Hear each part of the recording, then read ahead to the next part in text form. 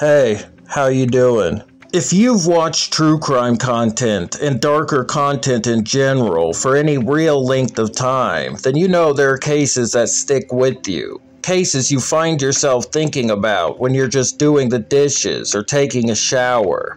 Cases that haunt you. Well, today we're going to talk about one of those cases for me. For whatever reason, this particular case has stuck with me in the back of my mind. In other words, it's haunted me. Which is somewhat ironic because this case actually deals with a potential haunting. Now, just a couple quick notes before we begin. As always, I will be utilizing active missing people posters for the visuals of this video. These don't have anything at all to do with the case I'll be discussing, but if you've seen any of my previous videos, then you'll know that it's my mission to get as many eyes as I possibly can on these. So, if you have information on any of the missing people shown here, please contact the details provided. And who knows, maybe together we can help bring someone home one day. Secondly, this case does contain many gruesome and disturbing details, so viewer discretion is advised.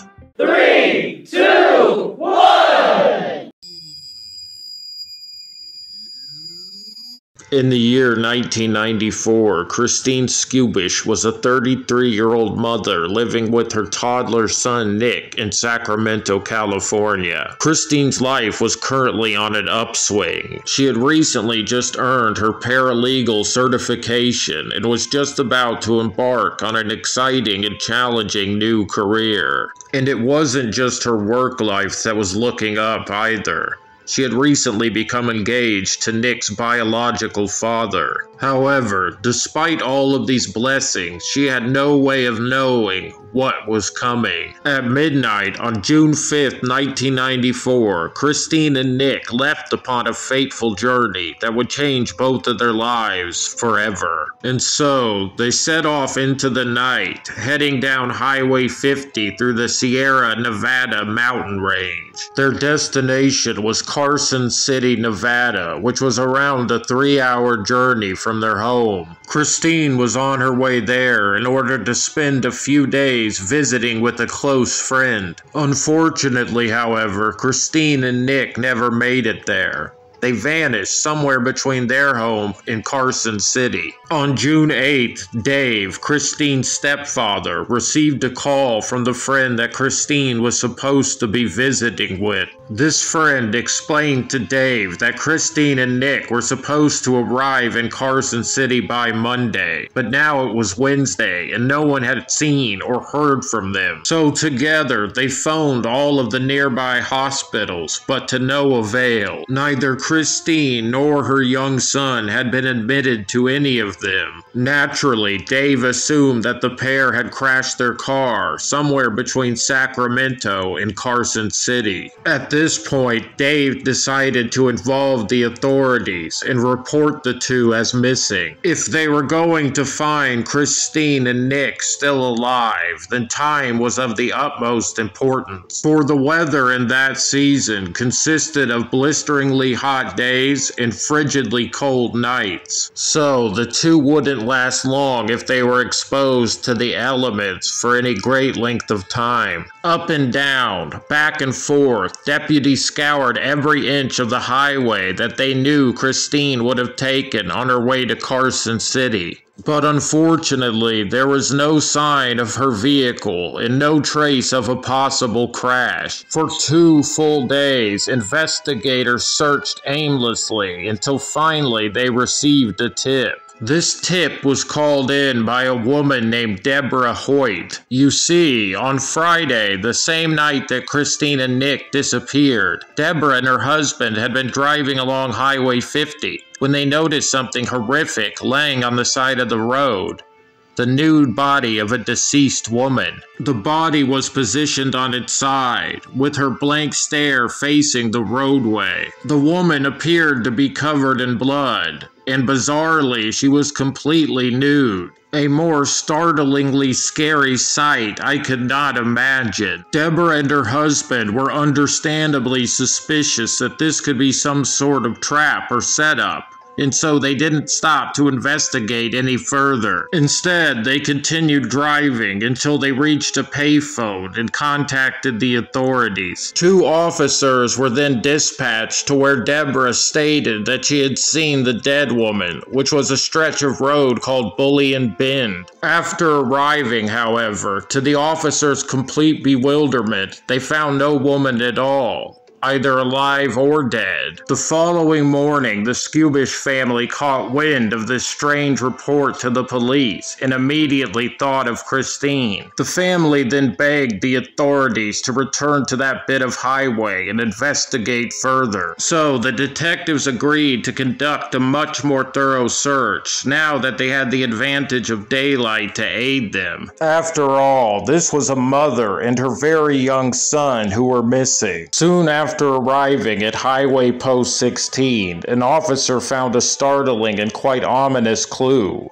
the discarded shoe of a young boy laying on the side of the road. Following his natural instincts, the officer looked over the ledge and railing to the very bottom of the steep ravine. And there, hidden deep within the brush, was Christine Skubish's wrecked vehicle. Missing its entire upper half, the car was in quite bad shape. It was obvious to the officer that Christine must have hit the embankment traveling at a great speed. Strangely, there were no tire marks leading up to the ledge. It was as though she had hit it full throttle, with no sign whatsoever of braking. Immediately, the officer raced to the bottom of the ravine in order to reach the vehicle, but nothing could have prepared him for what he saw when he looked inside. Christine Skubish's lifeless body was hanging in the driver's seat, still securely buckled up. The officer then spotted Nick himself, curled up in the fetal position on the passenger seat. The young boy lay completely still, and his skin was tinged with the bluish hue. Assuming the boy was already dead, the officer reached out to feel for a pulse to confirm, and as he did so, Nick took a shallow breath. Somehow, the toddler was still clinging to life. Immediately, the officer radioed for medical assistance,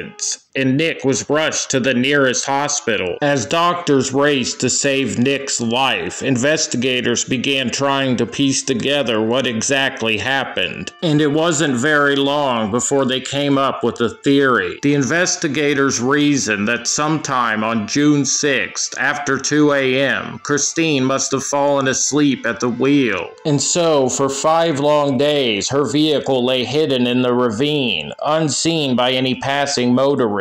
Nick's little shoe must have flown out the window as they crashed. Astoundingly, the toddler survived his horrific ordeal. He was incredibly lucky. Just a few more hours in that car and he would not have lived. And it all comes back around to Deborah Hoyt. If she had never called in that tip about the dead woman on the side of the road, then Nick never would have been found. And right therein lies the great mystery of this case. Who was the woman that Deborah saw that night? After all, Christine's body was found still buckled up in her car at the bottom of the ravine. The coroner later confirmed that she had died instantly upon impact. And so, it obviously would have been impossible for her to have ever left the vehicle. Could it be that Christine loved her young son so much that she returned from the dead in order to save him?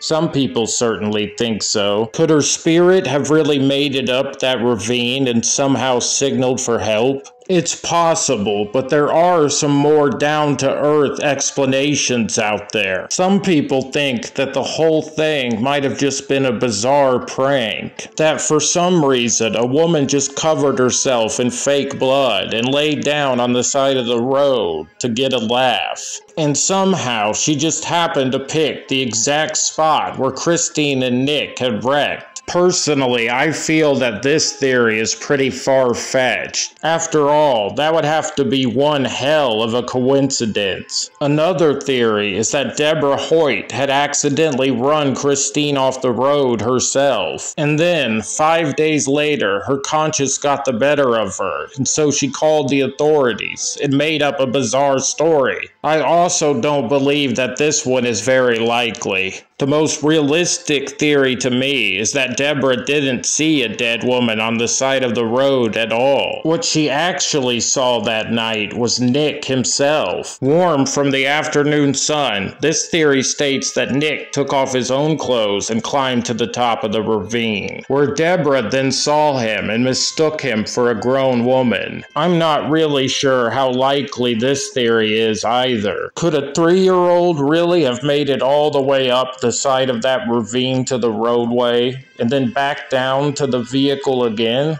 We'll probably never know for sure what actually occurred that night. However, there is one more interesting detail to take note of. Nick himself would later recall that each and every night that he was trapped in the vehicle, he had seen the hazy outline of a woman watching over him from the roadside. Could this have been Christine herself, still watching over her young son?